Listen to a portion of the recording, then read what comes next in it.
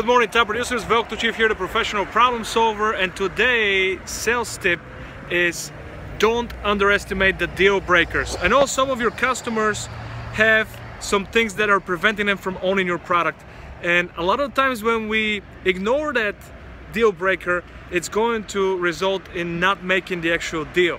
So you know that in my process I like to ask the question, what is one thing that you would never give up? What is one thing that you must have in your next purchase? What is one thing that you would never ever give up and not able to live without?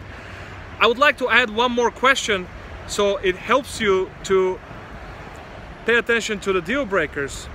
Maybe ask your customer, what is one thing that will prevent you from owning this product? It's good for you to know the deal breaker because it's the biggest turnoff in today's customer's mind. You know, the reason why is because they don't have the patience they used to have 5-10 years ago. With the informational age and with so much information available to our clients, the deal breakers are way more sensitive than they used to be back in the day.